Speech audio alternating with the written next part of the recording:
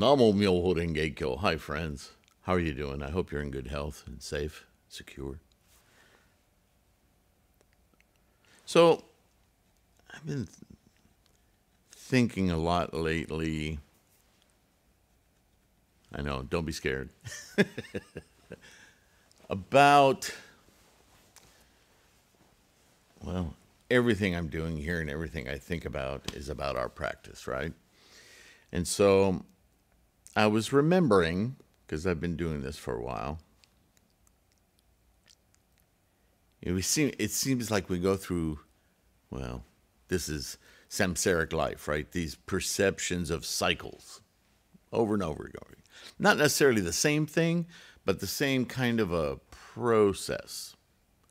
Let me explain. I was thinking the other day, and actually I wrote my thoughts down and added them to a section of the independent practice book that I published some time ago.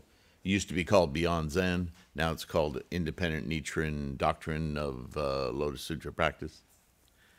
There's a chapter at the very beginning of the book called Wuji to You and Me, or From Wuji to You and Me. And I make a very quick kind of parsing through Western ideas, scientific ideas, ancient Chinese ideas, Taoism, yin yang, all of this stuff.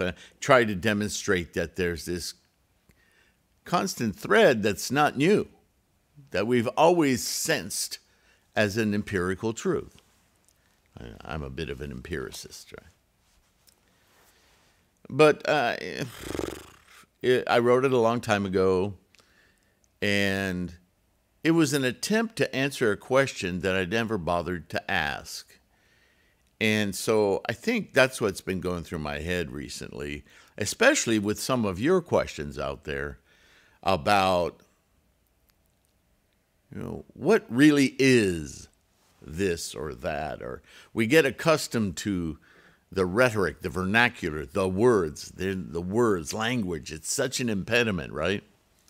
Because Buddhism, and this is kind of cool, we should be thankful that it is, because recognizing that means that we actually experience and recognize that there's something far more profound than all these words. But that's good. That's what Shakyamuni discovered, and that's what he was trying to teach for his lifetime, yeah? So what do we do when we're practicing and these questions come up that maybe at one time we found an answer, or we're told an answer, or sometimes people just tell us, what's wrong with you? Why don't you get this, right? And so we just plunge forward. But, and usually you can read a Gosho or read a sutra, some scholarship of Buddhism, and you reintroduce yourself to, I recommit, right? But that doesn't always work. There's always this nagging, not always, but there's sometimes this nagging, but. This is the formation of doubt. And doubt, as we've read, Nichiren tells us, attack that stuff. Don't let doubt fester, because it will become obstacle to your enlightenment, your very potential manifesting. This will stand in the way. So get rid of it. So I asked this very basic question of myself, really. What exactly is it that Buddhism endeavors to awaken?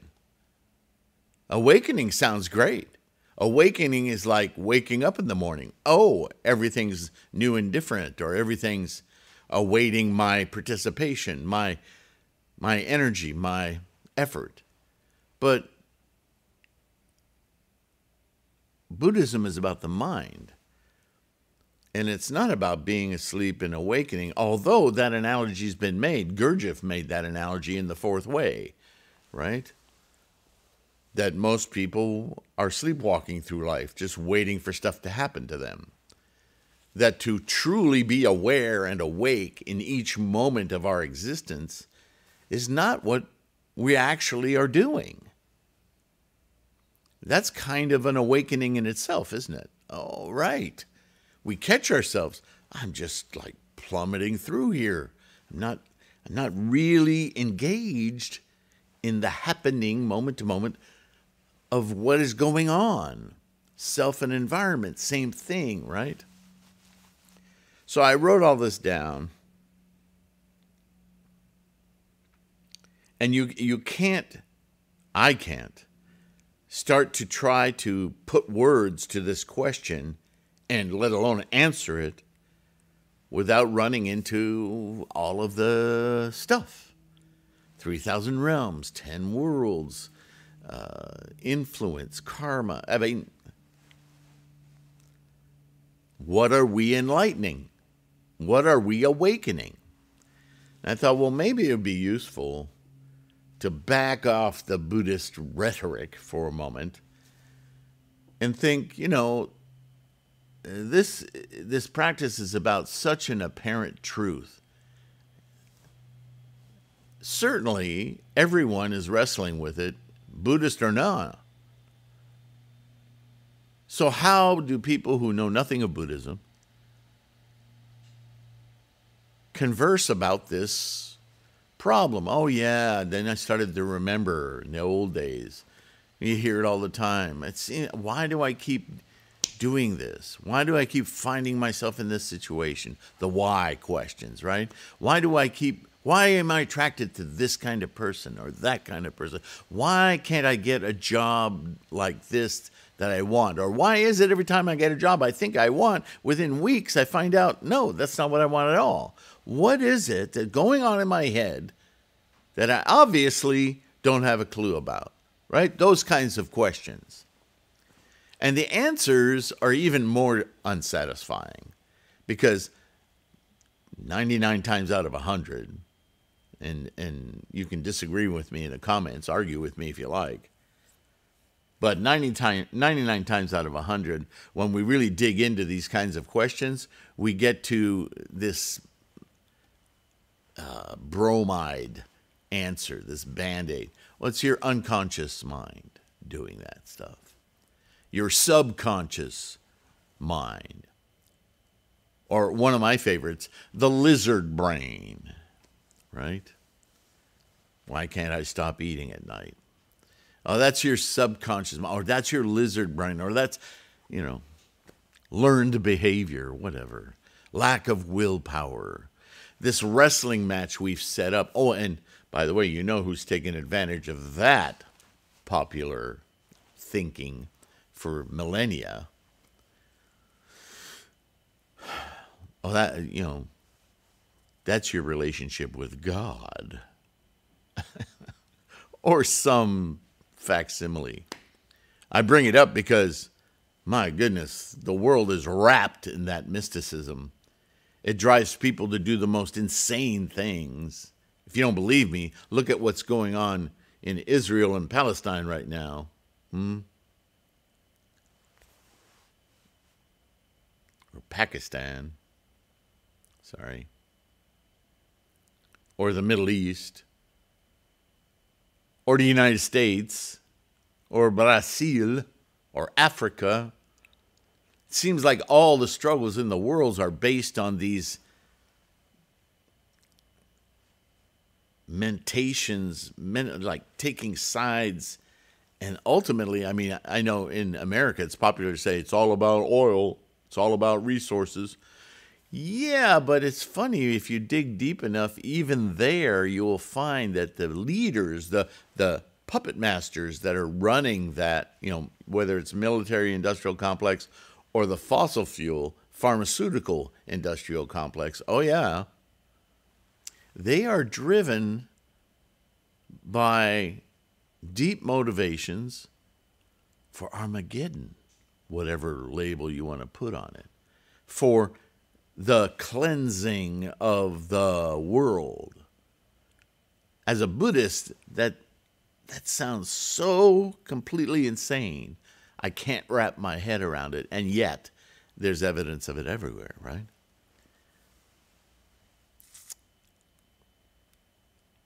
How does that happen?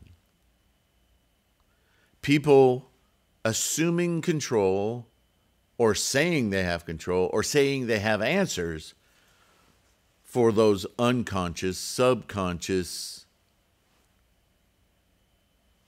currents.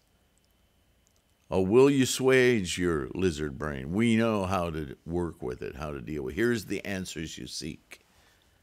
And they're just, rabbit out of a hat kind of things. So obviously, I mean, you've heard me talk around this many times.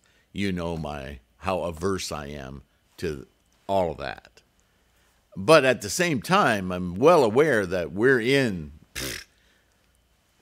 the fruition of that mental pablum everywhere in the world. And so for me, Buddhism isn't just an answer for how do I get my mind right, but the larger answer, the Buddhist answer, because my mind is my environment. If all of this crud is going on everywhere in the world, it's certainly in my brain, in my mind, right? In my karmic reality. Oh, now we're getting a little more fundamental, right? So certainly by, hosing down some of that karma, I might clean more than just my driveway. I might actually do some street sweeping here. I might affect, influence more than just my little, personal experience of life.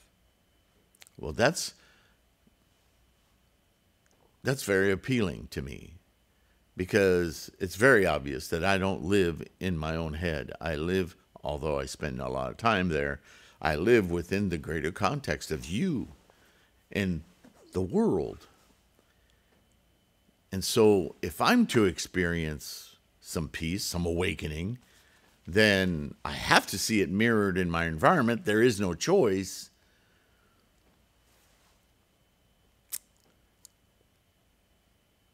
So maybe that subconsciousness, that unconsciousness, however many layers there are, whether you're Jungian or Freudian or whatever,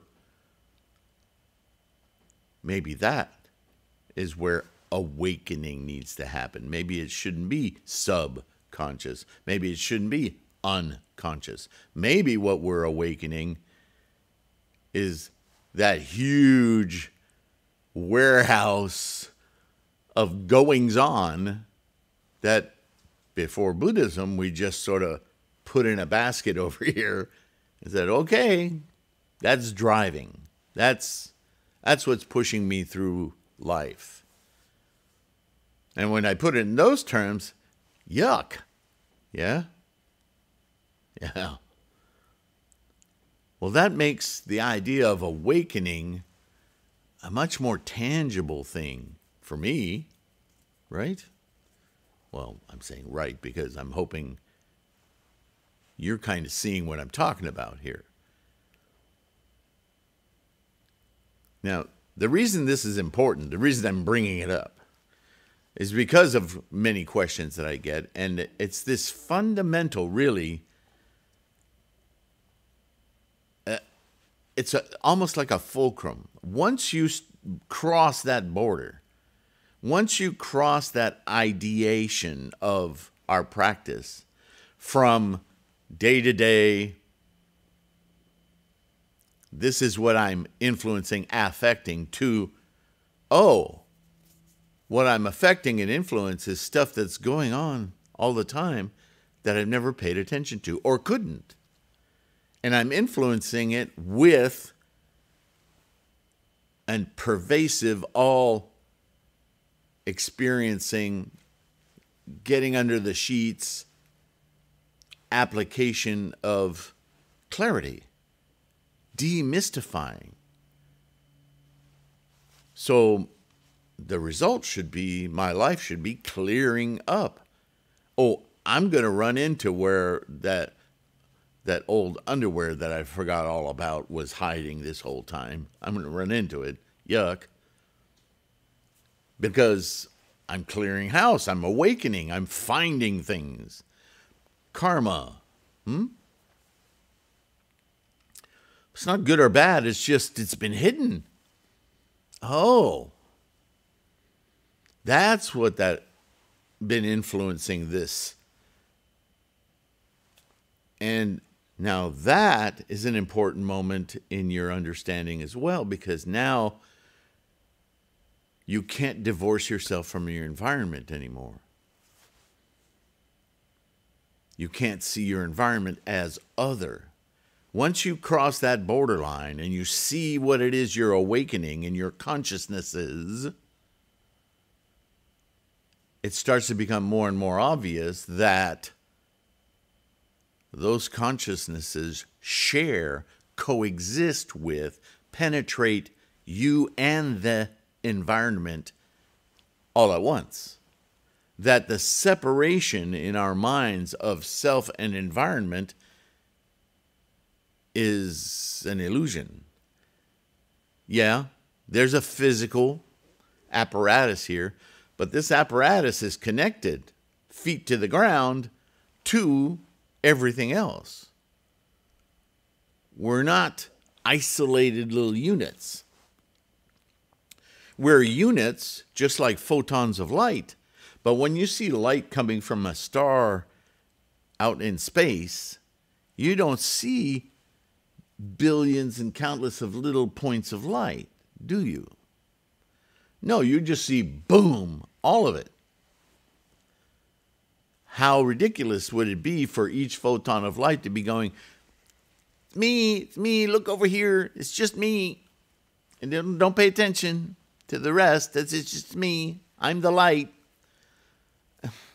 Shut up, fool. Right? Because it is a quanta, an individual unit of the whole. It is energy. It doesn't even have mass. It's just energy. Hello, energy. And the only reason we have words like photon or quanta is because we're incessantly obsessed with measuring things. We don't experience light as photons. Oh, but your eyeball does. Well, your eyeball is a construct to do this samsaric thing of identifying and database collecting. Go deeper.